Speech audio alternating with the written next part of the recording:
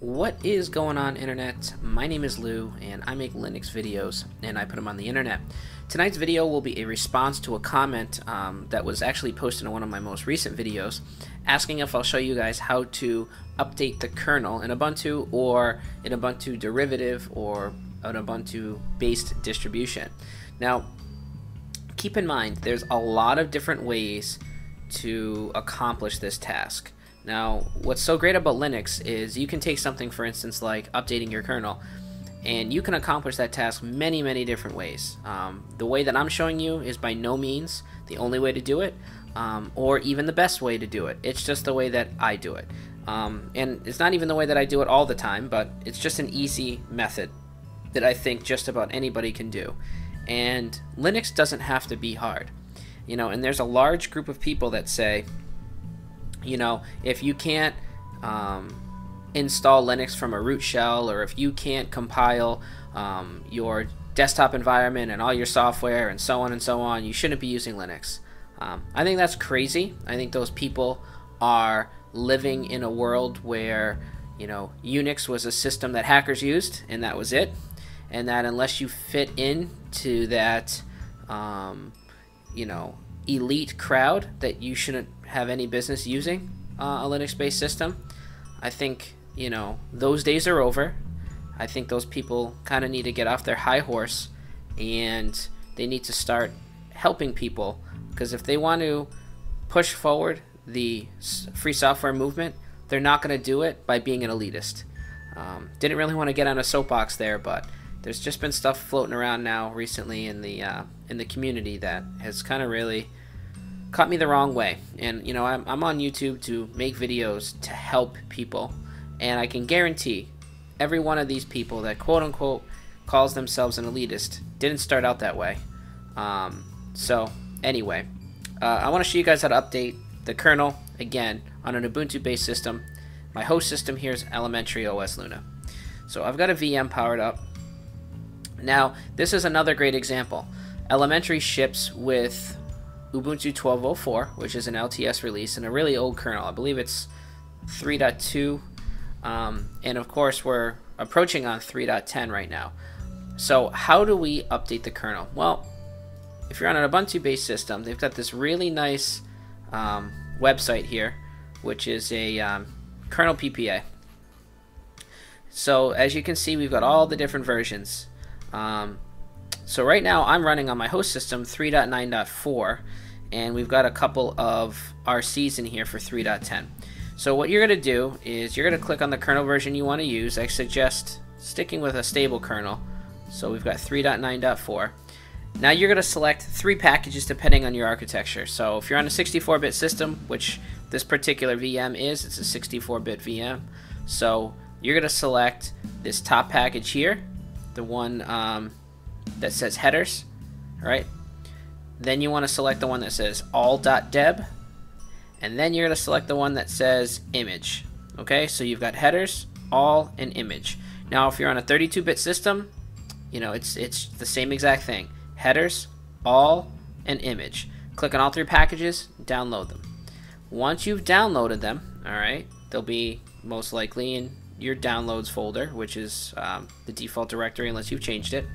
So what you're going to want to do is open up your terminal. Now you can actually click on each one of these and use the software center to install them, but a very easy way to do it all at the same time, and you know what, let me fire this up for you guys, is put yourself within the directory that you've downloaded all 3 packages.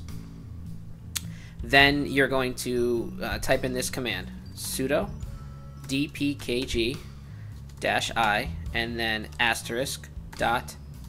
*deb. Alright, now you're going to hit enter. It's going to ask you for your password.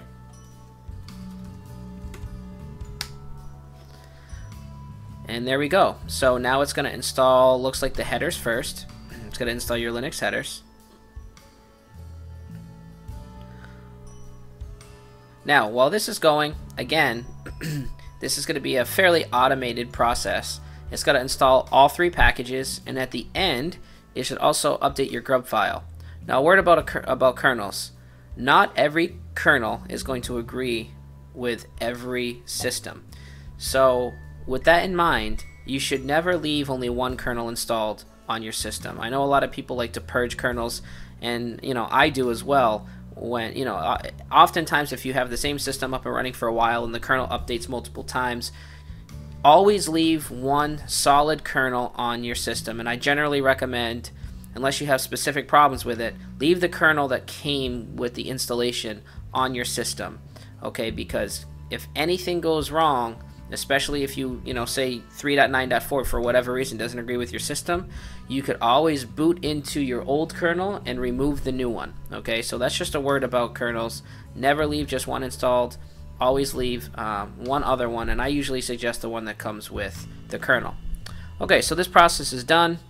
It updated your grub, so it's recognized the new kernel, and we still have the original one that came with the installation, which would be 3.2.0-41.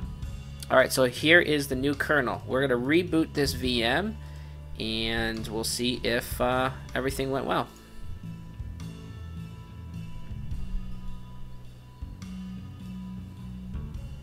Now I've got a lot of kernel videos on the channel. I show you guys how to compile kernels on an Ubuntu based system. In fact, I should probably update those videos. It's pretty old. I think they're from 2010. I also have some kernel videos on a Fedora based system. I have some Linux kernel videos. So I've got a lot of stuff out there. I'll probably make an updated kernel video.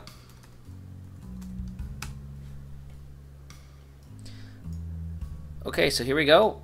Looks like I have to probably recompile guest editions now that we updated the kernel for the VM, but nonetheless, let's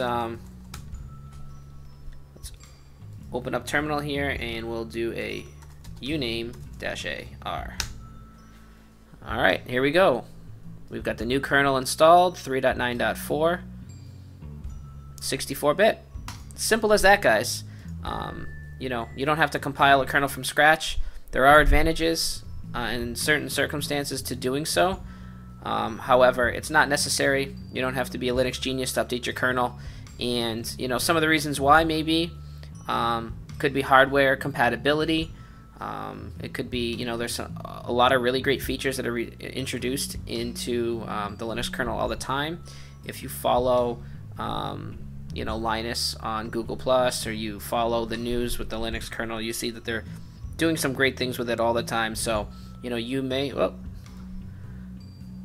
got a little problem here in the VM. It's probably a VM related issue. I haven't received any type of problems here on my elementary desktop, but anyway, so there could be a number of reasons why you want to update your kernel. If you're using an open source video driver, you may want a newer version, and so on. There's a lot of different reasons, but for those of you who are curious about updating your kernel on an Ubuntu based system, there you go. Very, very simple. That's one method to do it. Very easy. Also, when you're watching my videos, I really don't care on how to pronounce things. For some odd reason, the Linux community is crazy about pronunciation.